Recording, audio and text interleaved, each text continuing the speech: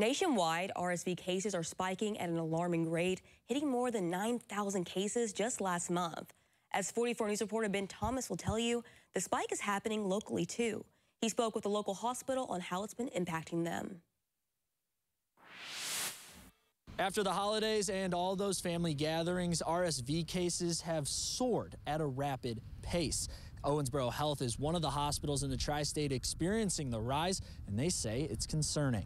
We're seeing about 30 to 40 more patients a day in our emergency department. And it's not only Owensboro Health. Ascension St. Vincent tells 44 News they continue to see a high number of RSV patients. Many have been hospitalized. Deaconess Hospital saw 20 people for RSV just today and plenty of others experiencing similar viruses. While many believe the seasonal virus is just a common cold, it can have a greater impact on infants and the elderly.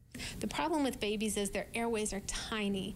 They're unable to breathe, so it can be very serious for the infants and the smaller children. For the older adults, they just don't have the reserve, and we have seen some of our older adult population end up in intensive care and even on ventilators. The spike in cases is forcing hospital staff to work around the clock to treat patients suffering.